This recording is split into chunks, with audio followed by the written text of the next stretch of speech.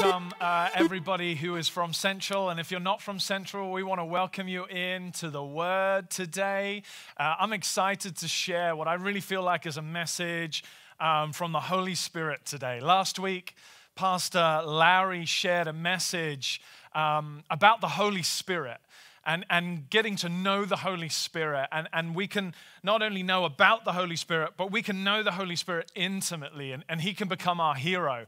And I kind of want to follow on a little bit from where he left off last week. I want to talk about the new thing that the Holy Spirit is doing. But I'm just excited that you're in here with us today. I want you to know that as a church, as Central, we're alive and we're kicking. We haven't shut down. We're moving forward. We're pressing in to all of the things that God is doing in these uncertain times right now. And I just love that we've actually grown as a church. You know, we have more groups than we have ever had before. We have more people in groups connecting through Zoom in our homes and in our kitchens and staying connected that way. And I just want to encourage you, if you're not in a group, get into a group. It is the life source, the lifeblood of Central. And if you want to stay connected and to meet new people and be challenged, but also to be encouraged and lifted up, can I just encourage you, please get into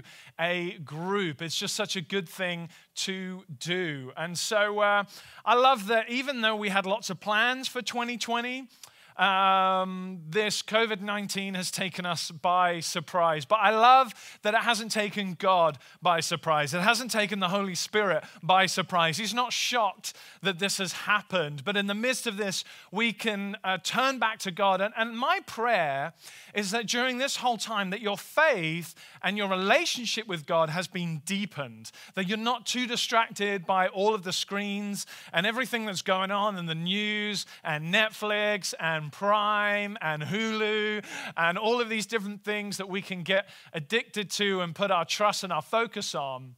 But I really hope that in this season, your relationship with God has deepened, because I fundamentally believe that we believe a God who wants to partner with us. Right there in the beginning, God creates Adam, and the first thing he asks Adam to do is to name the animals. And is that because God couldn't name the animals or didn't know what to call them? Well, obviously not.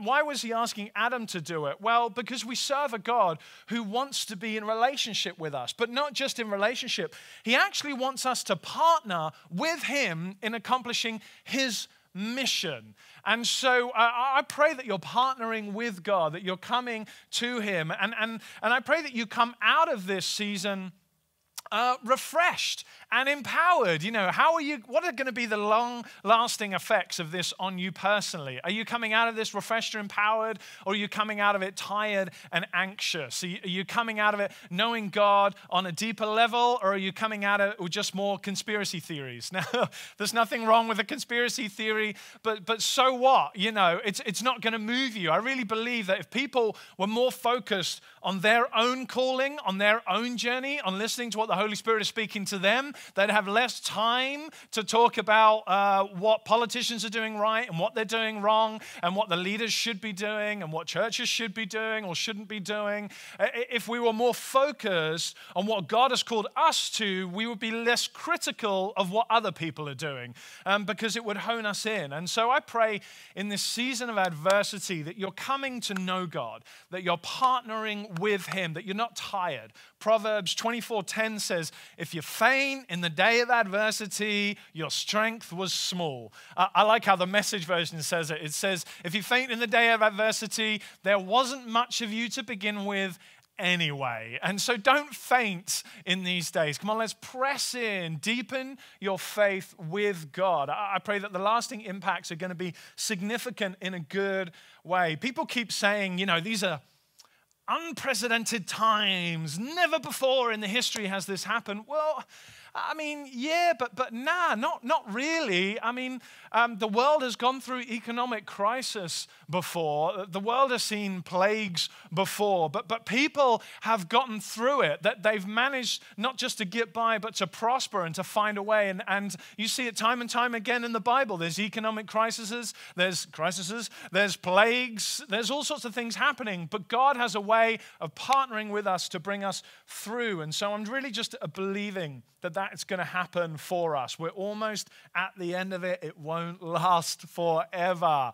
We're going to be in here soon. And so Paul in 2 Corinthians, he says for this light affliction, he calls it, for our light affliction, which is but for a moment, is working for us for far more exceeding and eternal glory. So in Paul's words, what we're going through right now is a light affliction in comparison to the glory and exceeding goodness that God wants to bring about. In the Message version, he says it's small potatoes. And so sometimes you just have to look at God's perspective and go, okay, this is small potatoes. We're going to get through this because he wants to lavish us with a celebration. And people keep coming up to me and they're asking, when are we going to meet again? Well, when are we going to go back to church? When is church going to start up again? Here's the problem with that question. When you ask that question, what you're telling me is you don't know what church is. The church never shut down. It may have stopped meeting together for a moment, but that doesn't mean church isn't happening. And maybe the Holy Spirit is wanting to do a new thing. Maybe he's wanting to speak something fresh into our lives. Maybe he's trying to get us to understand that church was never about a meeting. It was never about an event. That church is a body of people committed to following Jesus Christ the way that he lived his life in love and in peace and in reconciliation and forgiveness and in mercy and in grace and all those other things that know God and partner with him and his Spirit. And it's a body of people that outwork their life. The church is not a meeting on Sunday. And I'm looking forward to when we can meet together again and build each other up. But at the same time, come on, let's keep pressing forward in our lives, which leads me on to what I want to talk to you about today. So we have our theme and it's heroes. And today I'm going to talk to you about Samuel a little bit. And I'm going to kind of jump through. We've got a lot of scripture that I want to move through today. And I'm going to jump through some highlights in his life. And what I want you to see is what God does through Samuel and what the Spirit does through Samuel. In the Old Testament, you have spiritual concentration. So in the Old Testament, you'll have a prophet, and the prophet was generally the spokesperson for the whole nation. Or you'd have a king, or you have a leader, or very few people that the Spirit would come upon, rest upon, and move through. But when it comes to the New Testament, it's not spiritual concentration, but it's spiritual dispersion. And so everybody has access to the same Spirit, to the same power. That's why Jesus can say, greater things you will do and you will accomplish after me, because it's in his strength and in his power that we're doing things. And so we have to understand that is how the Spirit worked in the Old Testament, but there was a new thing that happened in the New Testament. And sometimes we can be resistant to the new thing I think God is trying to accomplish through us. We can fight against it. And one of the reasons that we stop looking to the new thing is because we're so focused on the old thing. We're looking at what God used to do, and we're expecting him to do the same thing in the future. And that's why Hebrews, it talks about, hey, you keep looking for God in the law, but the law is never going to satisfy you nor sustain you. There is a new thing that the Spirit is doing. It's no longer spiritual concentration. It is the Holy Spirit for whoever asks. Whoever receives, the Holy Spirit is going to move through and do something with it. So there is a shift. There's a new thing. Now, it kind of looks like the old thing because it's the same Spirit and he's partnering with people, but it's a whole new thing because it's not just select people. It is anybody who asks to receive the Spirit. And so the writer of Hebrews is challenging them. Hey, look, stop looking to the old thing. There is a new thing that's happening and we have to get excited about the new normal. And I think in our age right now today, we've got to get excited. We've got to listen in to the Holy Spirit again. What is it you want to say? What is it you're leading us to do? And remember, it's the Holy Spirit that leads us. I know a lot of people who like to bring the Holy Spirit with them wherever they go. And it's like they have little Jesus in their pocket. And every once in a while, they'll pull Jesus out of their pocket and ask him what to do. That's not really the idea of the Christian walk. The idea of the Christian walk is not that we bring Jesus with us, but that we're following the Spirit. So Jesus says, I only do what I see the Father doing. And I only say what the Father tells me to say. So the Father, Abba Father, God, leads Jesus in his conversation, leads him in the way that he reconciles people together, leads him in which miracles to perform and how to perform them. It governs his life. He doesn't just pull God out of his pocket whenever it's convenient for him. And so God, I believe, is wanting to do a new thing. Think of it this way. You have the Israelites, and they're coming out of Egypt. There's been the plagues, and Pharaoh finally releases them. And they're coming out of Egypt, but their backs are up against a sea, the Red Sea. And on one side, they've got the sea, they've got the water in front of them. And on the other side, they've got an army in chariots coming up to attack them. And what happens? God performs a miracle. He separates the waters, and you've got a wall of water on this side, a wall of water on this side. And God delivers them literally through the waters. But then what happens in Isaiah, he says that, look, I'm going to do a new thing in the wilderness, because after the Red Sea, they end up in the wilderness. And he says, I'm going to provide for you in the wilderness. Well, what is it they need in the wilderness? Well, they needed water. So in Isaiah 43, it says there's going to be springs that are going to come up in the wilderness. So think of it like this. What was once their barrier is now their salvation. Water which prevented them and stopping them from moving forward is now what's going to sustain them in their life. And that's the beautiful thing about what God wants to do, is he will take your barriers, he will take the things that are going to stop you in life, and he will use them for your good. I really believe that he takes our shame and he turns it into grace. He takes that abuse that you suffered and he turns it into power and a testimony for your life. God has a way of taking that thing that was going to threaten you and that thing that was going to kill you and that thing that was going to prevent you from moving forward. And he has a way of using it to bless your life because it's a new thing he's going to do.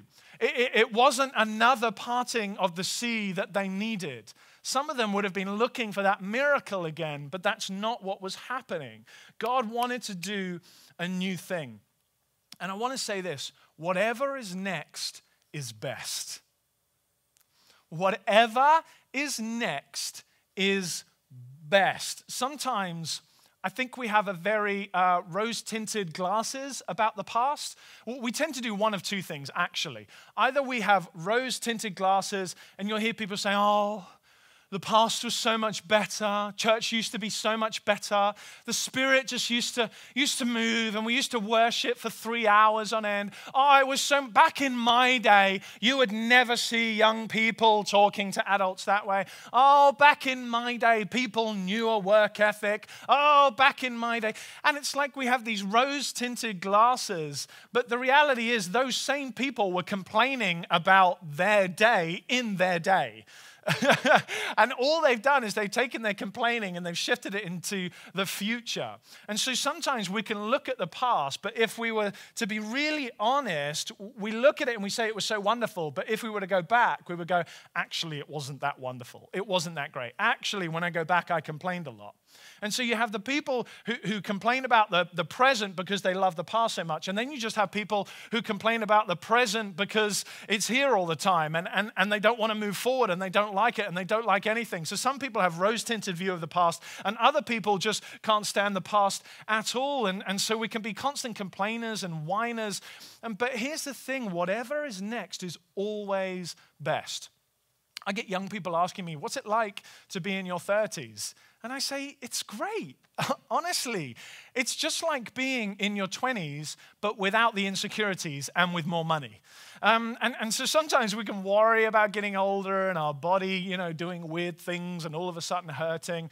But if you talk to somebody who's older, at least somebody who's wise, they'll say that life just gets better and better. It gets more fun. God adds more things to your life. He adds children. He adds better opportunities. He adds more travel to your life. And so life should be enjoyed. And whatever is next is better. And so we have to look at the new thing that God is doing.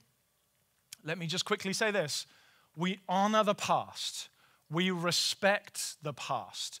But we can never go back there. And I don't think the Spirit wants to bring us back. I think He wants to move us forward. And there might be elements from the past that He wants to bring into the present.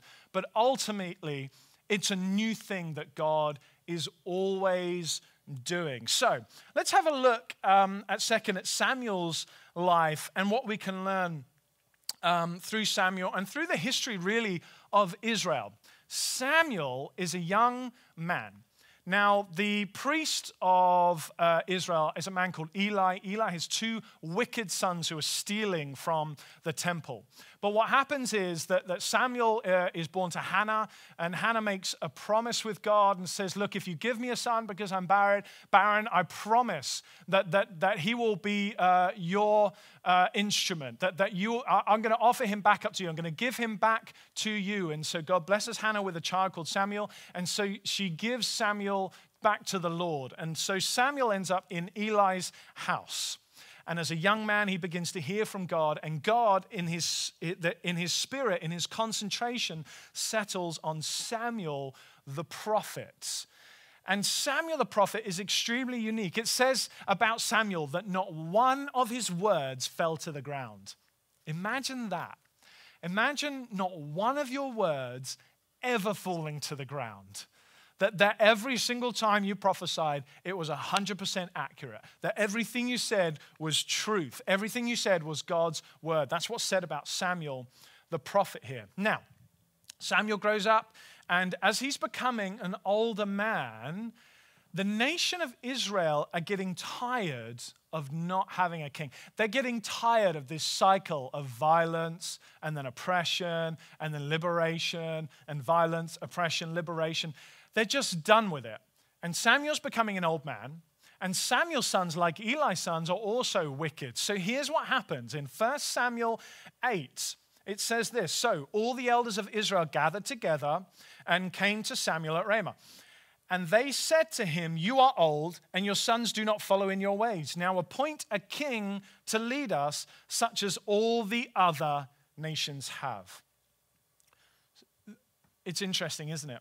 So God pulls them out of Egypt. He pulls them out of this oppressive governing structure. And he says, I want to do a whole new thing here.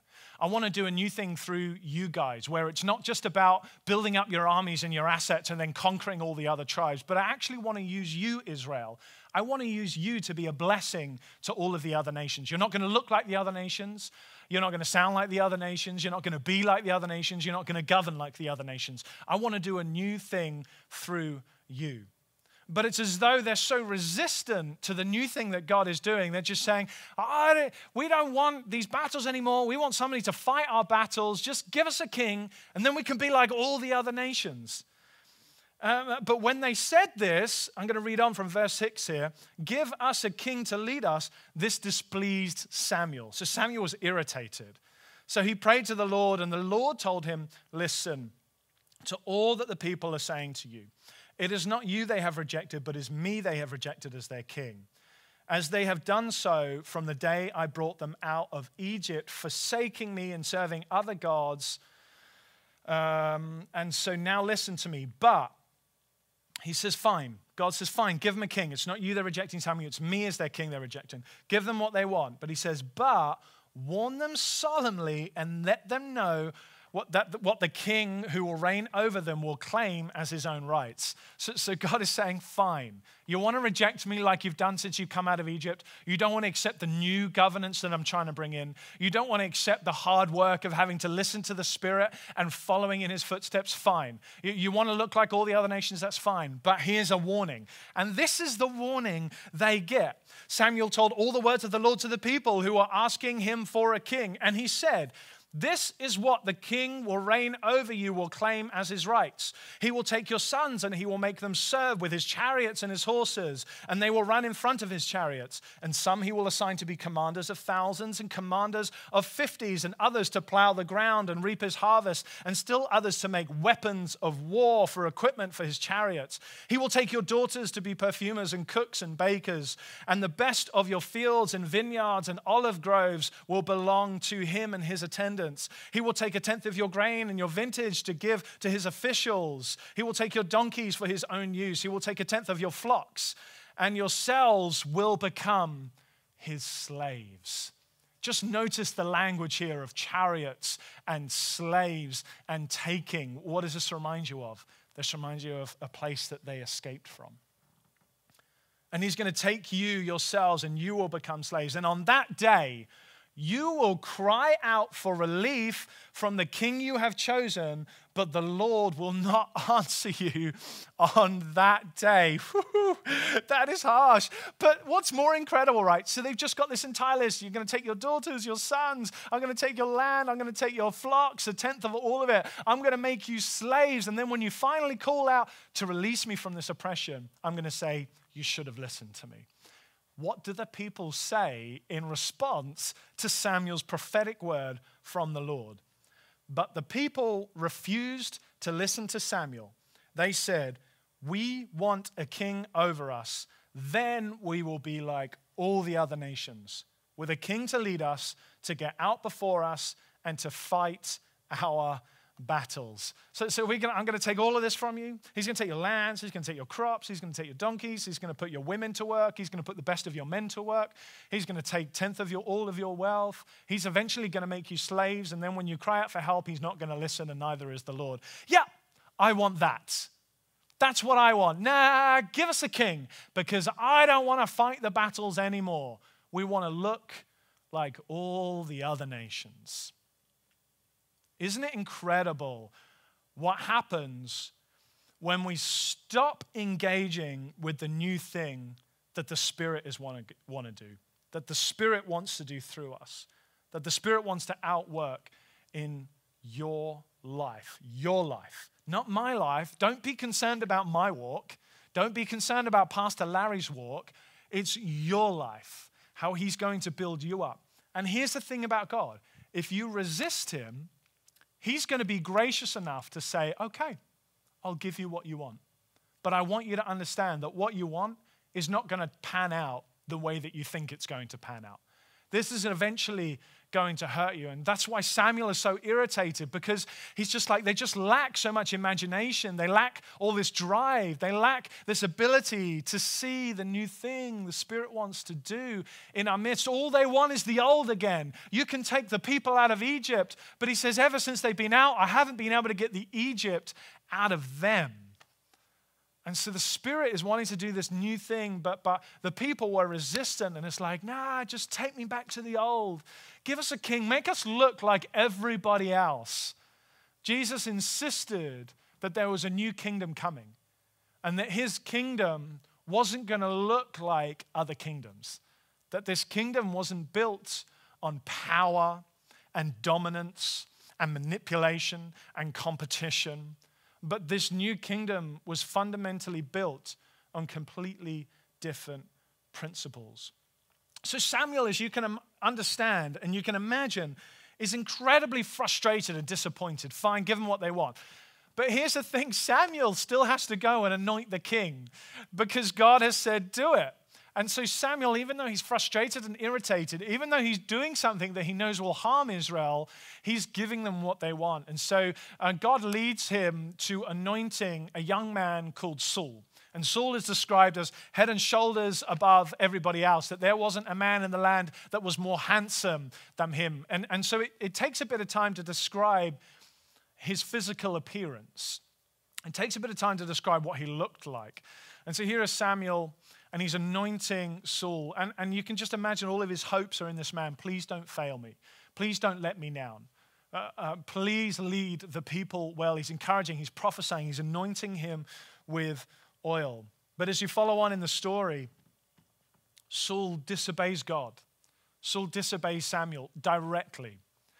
Saul, although he does very well in the beginning, ultimately he was so self-absorbed and so insecure that he was always looking for favor with the people and not with God. And that was ultimately his downfall, that he was looking to appease the people and not to do what the Lord had commanded him to do. And then that's where you get that famous line. Samuel comes up and he confronts Saul and he says, does the Lord delight in sacrifice as much as he delights in obedience?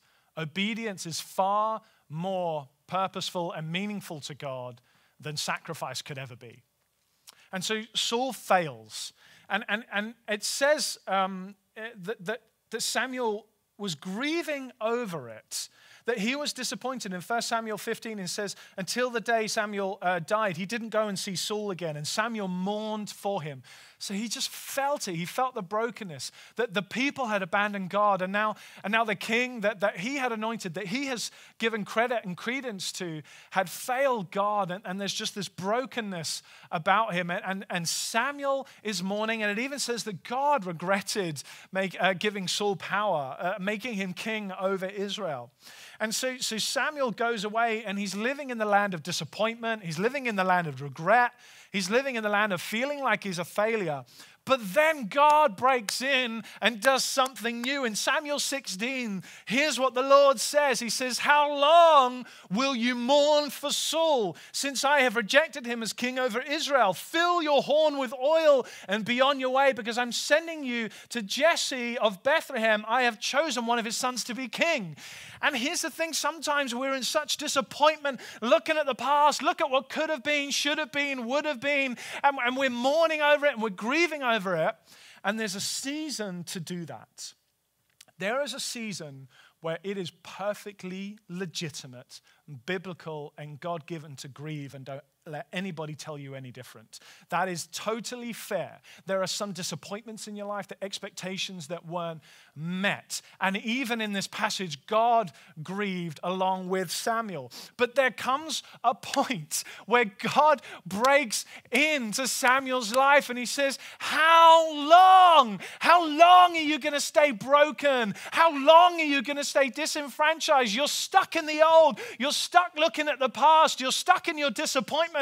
But I'm trying to do a new thing. I'm already ahead of you, and I need you to catch up. I need you to follow me into the new thing that I'm birthing here, because I'm excited. There is a young man. There is a young man I want you to go and see. And so here's what Samuel does. He goes and he has this whole pretense about sacrifice because he's worried about Saul killing him. And so he meets with Jesse, and there he is.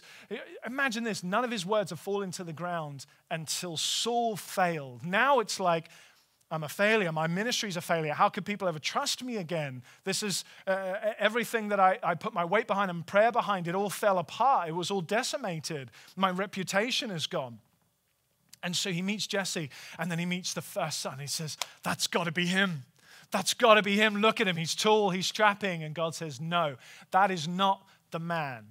You keep looking, Samuel, at the old way of doing things. I'm not looking at the appearance anymore. I don't care how tall he is. I don't care how handsome he is. That's not what I'm after. I'm after something a little bit deeper. Try again. And can you imagine the insecurity in Samuel? It's like, I got it wrong again. Here's all this failure. I'm trying to get up and fill my horn with oil, and I'm trying to do this again, but now I've just failed. And it's like God's saying, keep going, keep pressing in. I'm doing a new thing. Are you listening to me? Can you hear? And he looks at the next son. He goes, it's not him. He looked at the next son. It's not him. And he's working his way through until there are no sons anymore. And can you imagine at that point, he's like, did I get it wrong? Did I hear wrong? I'm looking at all of this, and God is saying, no, no, no, but there are no more sons. He turns to Jesse and he says, do you have any more sons? Yes. I have my youngest. He's out tending the sheep. He says, bring him. And it's amazing that when the Bible describes David, it's very different to how he describes Saul. Saul is tall, head and shoulders above everybody else. Saul is strong. Saul is a natural-looking leader. But it says that David was short. It said he was healthy and he had bright eyes. And so there's something about the health of his life that God was more interested in. There was something about the keenness and the sharpness of his eyes. We say the eyes are the windows to the soul that God was interested in. God was interested in his heart. He was trying to birth a new thing. And the question was Samuel brave enough to pick himself up again? Are you brave enough to pick yourself up again? Are you brave enough? Maybe you're really comfortable right now. Maybe life is really sweet and things are good and cash flow is good and all of my kids are good and business is booming for me. Maybe you're in that stage of life, and here's my challenge to you. And it's the same challenge to somebody who's struggling and in pain and disappointed and disenfranchised. Same challenge. Are you still following the Holy Spirit? Are you still tuning in to the new thing that he wants to birth in your life? Sometimes I think we think of our walk with God as this really, really small tightrope. And if we get 1 foot wrong on this tightrope, then that's it. We've failed. Then I'm off my purpose. I'm off my path. But what if your path was less like a tiny, tiny, narrow step? What if it was more like your purpose was like a wide, wide, expansive ocean? And in order to hit the ocean, I could head this way, this way, this way, this way, this way, or this way. But guess what? I'm still going to get wet. I'm still going to reach my purpose. Maybe you make mistakes. Maybe you fall over. Maybe you take a different path. Maybe you take a way that was unexpected. Maybe you have a falling and you pivot and you change direction. But I still believe if we're following the Holy Spirit, if we're listening to his call, even though we mess up, even though we get a little bit turned from side to side, if we're heading in the general direction of the Holy Spirit, you're going to get wet. You're going to land into his purpose and his calling and his destiny for your life. So we have a collective newness about what God is trying to do in the church, but I believe there's a personal one as well. And so I have a couple of quick questions for you, 4 questions today. And these are for you guys to discuss in your groups. So spend some time with your groups and talk these over. Go into depth and just allow the Holy Spirit to bring some things up. Samuel was an incredible hero. And I think what was really the mark of his life was his willingness just to continue being led by the Spirit and to be obedient to God's word. What good is it if you hear God, but you're not obedient to him? God will keep saying the same thing over and over again until you do the last thing he told you to do. So here's a couple questions for you. Number 1, what does your self-talk sound like? I was talking to a youth pastor, a friend of mine who's a youth pastor. And he said on average, we can talk about 150 odd words a minute, which is, I don't know, just a little over 2 a second.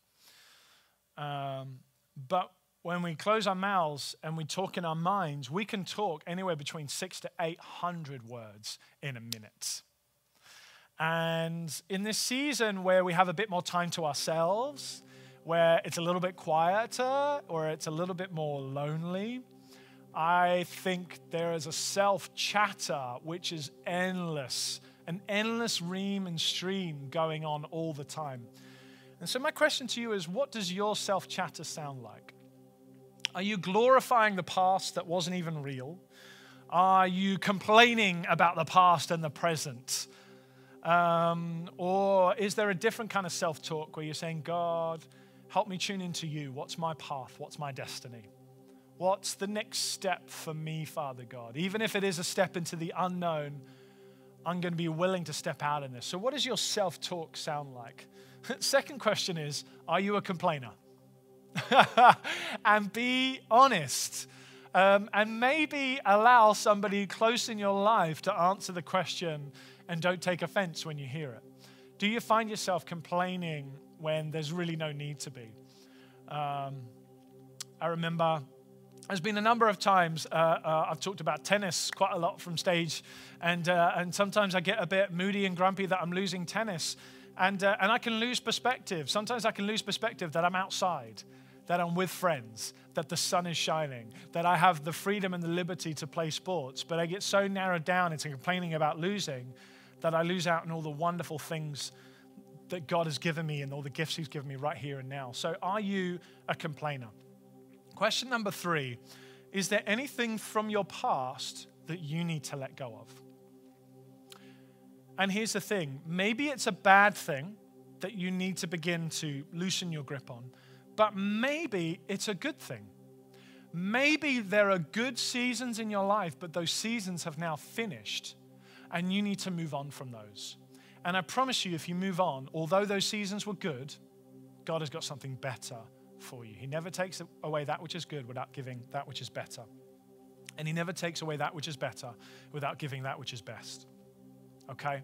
So there can be, summer is a great season. I love summer, but it finishes and it leads into a different kind of season. And so sometimes good seasons end, oftentimes bad seasons end, but they do end. And we have to be willing to look at the new season of our life. And then question number 4 is, how can you begin to partner with the Holy Spirit? Just like Samuel, how can you tune in to what God is doing? How can you move through your disappointments or your complaints or whatever it is and say, Spirit, refresh me in this season. I want to come out of this full. I want to come out of this whole. I want to come out of this knowing you better, having a deeper relationship with you, partnered with you, Father God. I don't just want to carry you around when it's convenient, but I want to follow you diligently. I want to know what your voice sounds like. And so, my brothers and sisters, I pray that you would be challenged today, but I really pray that you would deepen your relationship with God. It's not about religion. It's not about achieving a standard. Grace is received. It's not earned. And so receive it today. And so, Father God, would you pray with me? I just pray for everybody right now, whether they're going through a tough season or whether they're going through a good season. Lord, just like the prayer that Jesus prayed, we want to do your will, that not my will be done, but your will be accomplished in this season. And so be with us and speak clearly to us, Father God. May we have a new vision, a new imagination about what it is you want to achieve.